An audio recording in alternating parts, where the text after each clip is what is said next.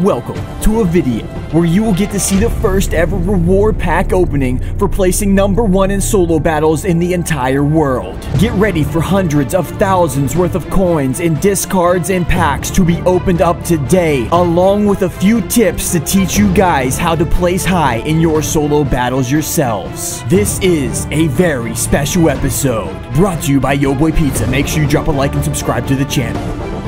Enjoy. Boys, oh my, do I got a special video for you guys today. This one's a little bit different, but this one is gonna be freaking awesome, man. So for anybody that's been playing or following anything in Ultimate Team, you know that they added new solo battles. I actually touched up on that a while ago on my channel, and it's one of my favorite things that they added to Ultimate Team this year, without a doubt. Now, this is pretty crazy. Today, we're opening up all the rewards that you get for coming in first place out of everybody in these solo battles. And let me tell you something right now, these rewards are sick. If you look on this screen, we have a 250,000 coin quick sell that we get to get rid of. And if you think about it, that amount of coins right there can pretty much get you almost any card that you want to in the game right now. I'm actually super excited about this. Now let me explain what the heck's going on. So my buddy Ricky got the game early, the trial version, and with his time, he decided to grind out the solo battles. He thought it would be worth it. And yeah, it was worth it. He came in first place. He was kind enough to let me use his account so I could go through this and show you guys all the rewards, and then I'm gonna do a solo battle and give you a couple different tips that he told me to help you guys get a really good battle score so you can be ranking really well and getting these insane rewards yourself. So again, I wasn't the one that placed in first. Unfortunately, I didn't even get a chance to finish all my games. But Ricky,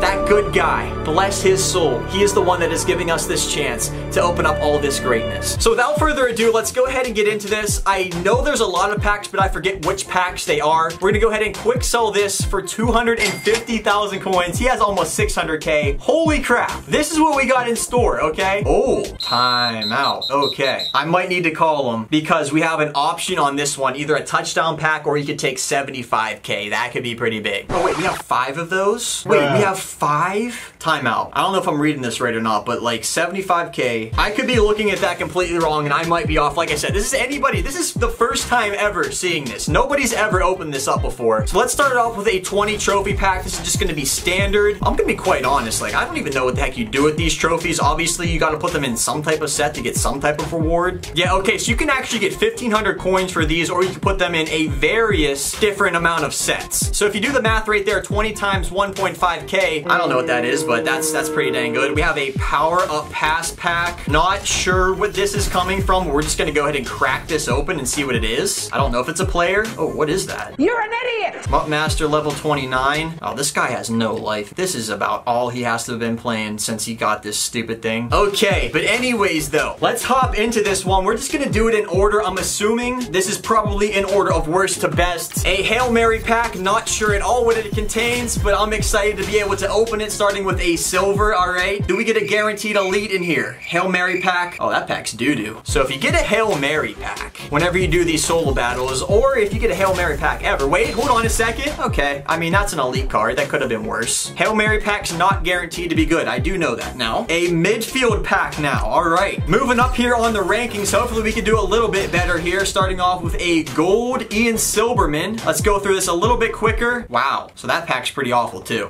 You take that back.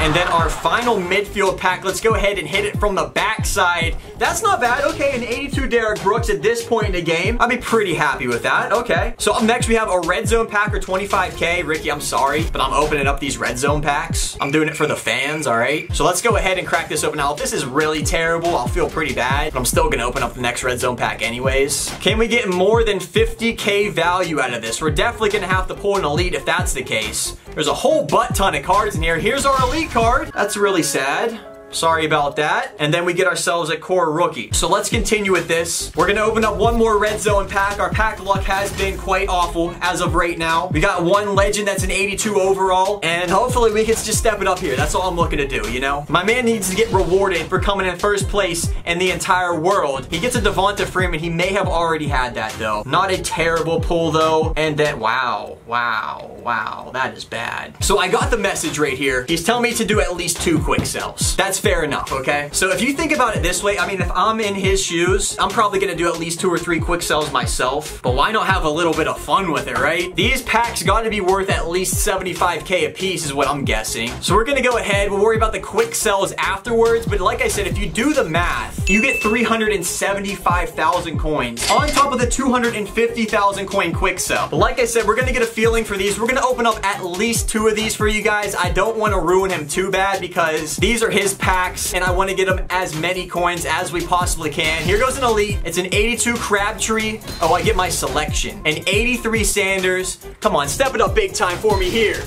Wow. Oh, wait, hold on. Okay. There's the coin thing on here, so we'll be able to discard him for 40K at least. That could have been a lot worse than what it was, okay? I wonder if you're guaranteed one of these guys in here. Here we go. Set me up with touchdown pack number 2. We're not going to take the quick sell, which is probably a really stupid idea right now. Again, Ricky, thank you for letting me do this, even though you didn't give me permission. 3 players here to choose from. I want one banger player. Come on. Give them to me. That's not too bad. An 85 Randy Moss. That probably goes right now. I would say that might go for about like 50K-ish. It might. We have to go ahead and check on that one. We get a Deshaun Jackson and our final card. Okay, that makes this decision definitely pretty easy. Yeah, okay, he goes for almost 60K, so that's not too bad. I'm gonna open up one more of these and I'm gonna quick sell the other 2 to get them a guaranteed 150,000 coins. These packs definitely aren't bad so far. We got a card worth 40K and then we got a card worth about 55,000, so it's not like we're losing a ton as opposed to, you know, discarding that quick sell for 75,000 coins. Now, if we end up with something like that, that could be a huge disaster. Our final card in this pack, please somebody good.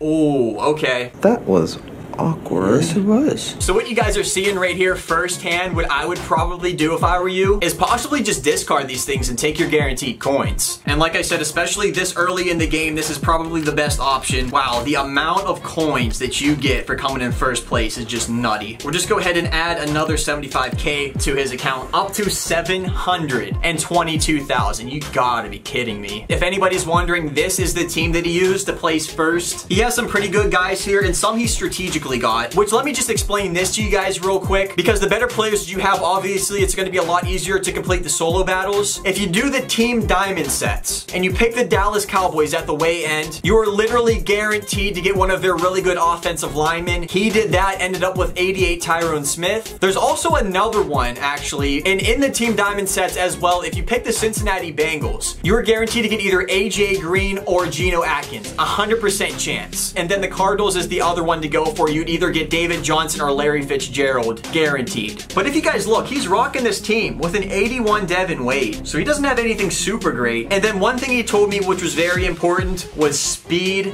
So he has Brandon Cooks and then Tyreek Hill in the slot. You can get this card very easily by leveling up. On defense, it's pretty decent. This is from a level up pack that he got. And then obviously his main point of emphasis is going to be his DB, Stephon Gilmore, Jari Alexander, and then he actually has a pretty good defensive line too. So keep in mind, there are a lot of ways to get these guys. You see a lot of his players are NATs. These are either from sets or solo battles more than likely, so you guys will be able to get these cards just as easy as anybody else without really spending any money either, because he hasn't dropped any money into this game yet. So that's that for everything that you get for placing in first. Now what I'm about to do is go ahead and get into a solo challenge. I will not get into one on his account because he will literally kill me. I'm gonna switch over to my account. I'm gonna play a solo battle and give you guys some tips on what we talked about would definitely help you increase in your score. So let's go ahead over and switch over to my account. All right, we're over on my account now, and what we're gonna go ahead and do is play our first game, which will be against a featured opponent. For anybody that doesn't know, this game right here gives you a battle score boost. You see it up in the top right corner. If there's a game that you wanna put a lot of time into and really go try hard, it'll be this one. This is where you're gonna get a lot of extra points from, okay? Also, we're gonna talk about this in a little bit, but if you look up in the top left, it says 43 hours until next opponent update. If you don't play your game selected right here by this 43 hours, then you will get losses for every one of them. I found that out the hard way because I wasn't able to get on for a couple of days.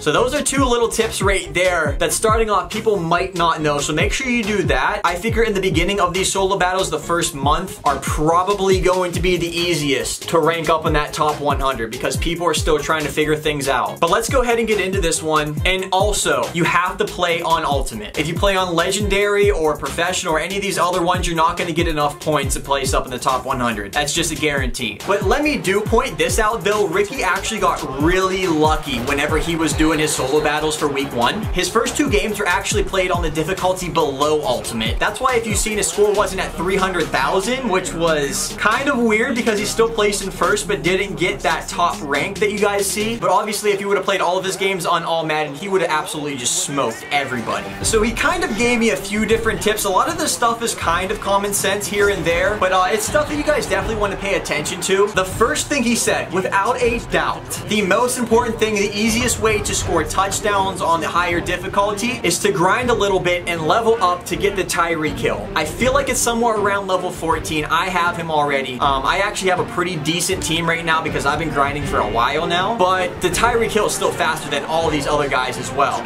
So make sure you go ahead and get Tyree kill. What he said that he did was he found a play where he can get Tyree kill one-on-one, put him on a streak route nearly every single play, and just send him. And he kept going on, and he said the fact that you can get the Tyree kill this early in the game that easily, it's just OP as heck. And he took advantage of that like crazy. It was just tossing bombs and Tyree kill over and over again. Now obviously on all Madden, you're not going to get it every single time. It's not going to be super easy to do. Now number 2, and this is also a pretty big one. Whenever you're playing your games and you're looking to get coins, what you want to spend all of your coins on for your team is your defense. We seen that he dropped some dough on some DBs. That's pretty important. He also has a pretty good defensive line. If you don't have at least 1 or 2 good cornerbacks, it's going to be very tough to stop these teams on all Madden, especially if you're just like a more casual player. But I seen it firsthand here with myself with a few solo battles and things. Crap, see?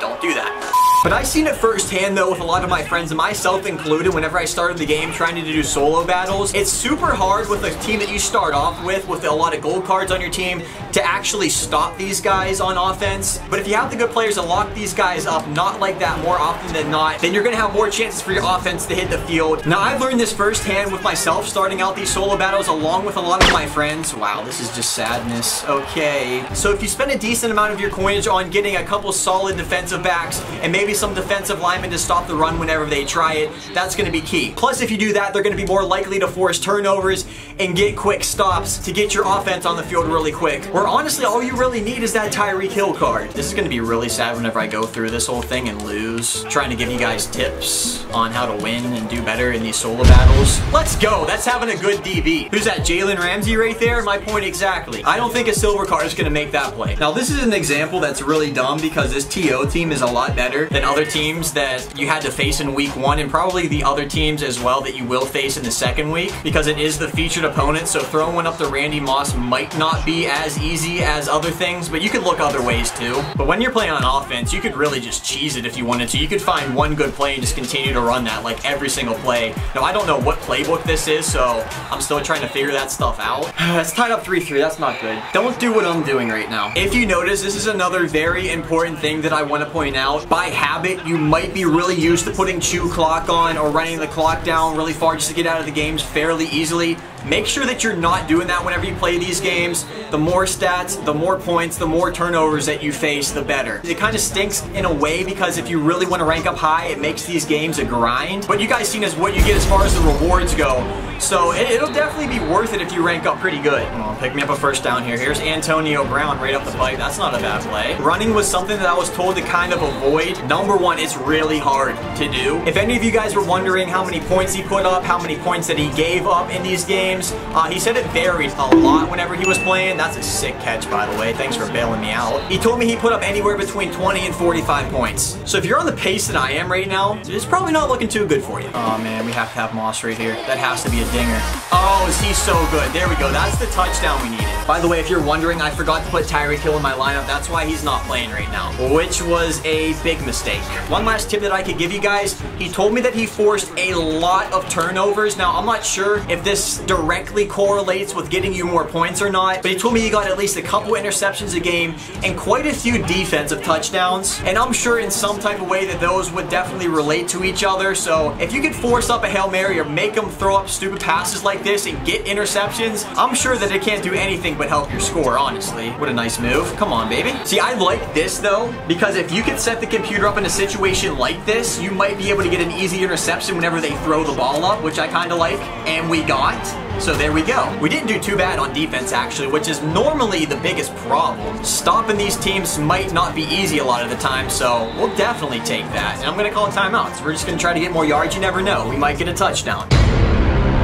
It is what it is. It wasn't a great game, but at least we forced turnovers. We got about 3 interceptions at least that game. And then look at that. We got over 23,000 that game. So that wasn't too bad. And also, yeah, if you look, these other teams definitely aren't as good. 81 overall, 75 overall, 82, 79. So you're going to be able to expose these teams a lot easier than the featured opponent for the week most of the time. I'm sure there's a lot of other stuff I forgot to mention. So if so, I'll put it down in the comments or in the description of the video. Make sure to go ahead and check that out. Let me know, what do you think of the solo battles? What do you think of the rewards? All I know is first place is insane. So good luck with your solo battles. If you have any tips yourself that you would like to put down below, I'd definitely like to check them out and respond to them if possible. And yeah, as always guys, I'm your boy Pizza. A huge shout out to my boy Ricky one more time for letting me open up those packs and giving me a couple tips on how he placed in first. Don't forget to subscribe if you're brand new, and until next time guys, I'm your boy. Don't forget to keep guy number 1. I'll see y'all later. Peace out, I'm out of here. It's like the blind leading the blind in these solo challenges, my gosh.